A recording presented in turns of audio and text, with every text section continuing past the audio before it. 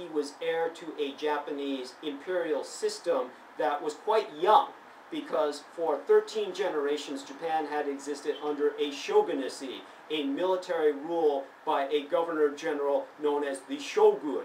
When the Japanese emperor finally reinstated himself as God on earth during the rule of the Emperor Meiji, that was at the same time that the Americans forced Japan to open to the West. That is why the Japanese emperor installed himself as God on earth and overthrew the shogun and the military government of Japan, was because the military government had been unable to hold off the Americans from bombing Japanese shores in 1853 under the orders of Commodore Perry and forcing Japan to open its ports to trade.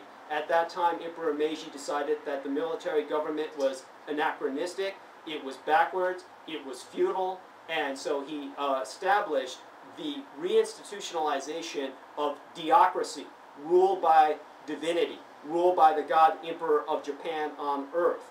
And when he reestablished that, he made certain that all of the Japanese were mobilized under a guiding figure, because every single person in Japan, in pre-war Japan, in one way or another, by some drop of blood, was related to the emperor.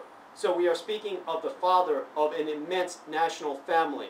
We have individuals like William Henry who are doing their best to help explain to the American people that if the Americans were to turn all of their attention each day towards Washington, D.C., the way the Muslims turn all of their attention several times a day towards the Black Stone of Mecca, how we could channel that energy to accomplish great things. Is it so difficult to conceive of the fact that when the Japanese people worshipped their God Emperor as a divine manifestation of their race, that he would not be able to channel the brilliance of the Japanese people to accomplish what he accomplished? And there are indeed moral questions to what he accomplished. Biological warfare. But in the end, the biological warfare which he conducted saved his people from genocide, which was the objective stated of the American government throughout the war. The American government made the stated objective that every Japanese woman carries in her womb a future soldier. Every Japanese child grows up to be a female factory worker or a future soldier. There are no civilians in Japan. Every Japanese must die. This was the stated official objective on military documents. Whoever doubts this needs to review the military documents of the United States. Now, Emperor Hirohito was faced with an enemy that wanted the extinction of his race. He proved on American prisoners of war, Russian prisoners of war, Australian and British prisoners of war, that he could kill them with the biocidal weapons he created. When he presented the ultimatum of using these and other weapons to the United States, then the United States was forced to sue for peace. They were forced to sue for peace under Truman, who fortunately was a wise enough leader to do so. The leader who we had throughout the Second World War was a madman known as Franklin Delano Roosevelt, who uttered a condition of no surrender, unconditional surrender. Unconditional surrender means that no peace can be signed. Unconditional surrender means that the person faced with that ultimatum, the nation, the race, must prostrate themselves before a conqueror and allow themselves up to the mercies of that conqueror for whatever the conqueror wants. And being that the stated American objective towards the Japanese was genocidal, then the emperor had no other means of response than a genocidal ultimatum on his own. Franklin Delano Roosevelt died. He was succeeded by Harry Truman. Harry Truman accepted the inevitable and brought the war to an end. That is the reality. Your problem is accepting it. Now, in terms of phage, P-H-A-G-E, in terms of dirigibles technology, that we had our own dirigibles technology, this is a statement that belabors the obvious. We also had our own rocket technology in America from Robert Goddard, and we actually had it before the Germans in terms of the modern age. That did not stop us from bringing in the Nazi rocketeers, as personified by Dr. Wernher von Braun, to revitalize our entire rocket technology system, to administer it, to bring us into the space age, simply because though we had it first, theirs was better. This was the case for the Japanese. In terms of dirigible technology, we are also facing interdepartmental infighting. When I am presented with the fact that the dirigibles were here in America they were not under the U.S. Air Force. At this time, we no longer had a United States Army Air Corps. We had a United States Air Force, a full-fledged service with a different departmental heading, a different budget. The Navy would not allow its Naval Air Service dirigibles into the exploitation or use or experimentation of the Air Force. They had to get their own. They were more than happy to use the Japanese dirigibles because they had proven their military value by literally sailing across the Pacific. Now, in terms of the Air Force itself, we are facing an interdepartmental empire that literally sank the Navy's ability to wage a modern war. What happened was the Navy had developed to completion a viable seaplane strike force that would make their Navy a modern Navy in the post-war world of all-out nuclear war. Since we are going into that subject, the Navy had designed a series of sea transport planes, a series of sea bombers, a series of seaborne jet aircraft that would be parked in atolls all over the Pacific, and therefore no series of nukes would wipe out the total strike force. And these were nuclear capable.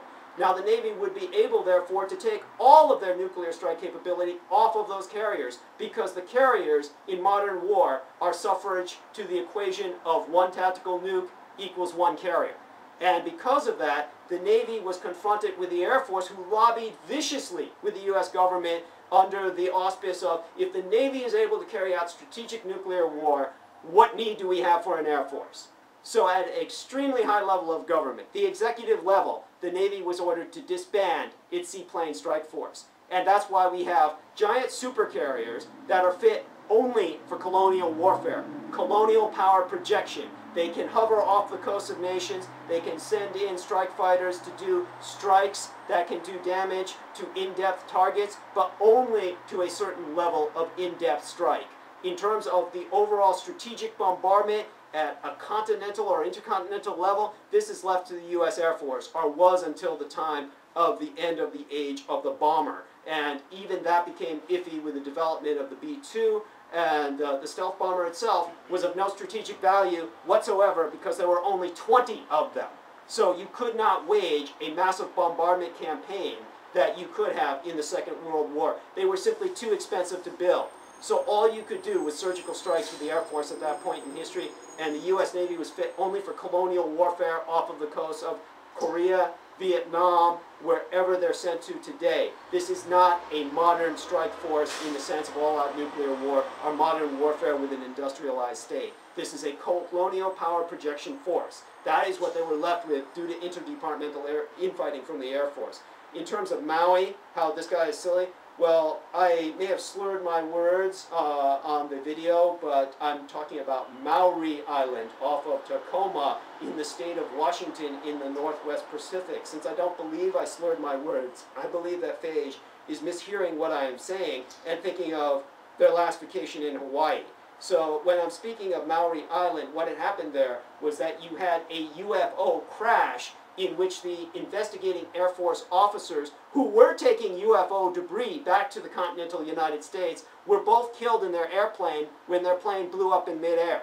Now we're talking about actual deaths involved in crash site debris retrieval. So I'm saying this happened 2 weeks before Roswell, but no one speaks of this. Instead, they speak of their last vacation in Hawaii because no one remembers the details on this because they're all paying attention to Roswell as the holy grail of ufology. In terms of rainfall, in terms of the debris with hieroglyphics, this is Japanese military stenciling. In this day and age of computer graphics, there are very few people who understand the concept of stenciling, but it's a very simple concept along with the slide rule or the abacus that has become technologically obsolescent. But what we used to do was take hollowed out words on a ruler and just take those letters and we would spray paint over them, and we would have a militarily uniform set of letters or numeric symbols that would be placed onto various vehicles, onto various advertisements if need be. They had uses civilian and military, but this stenciling is what was seen by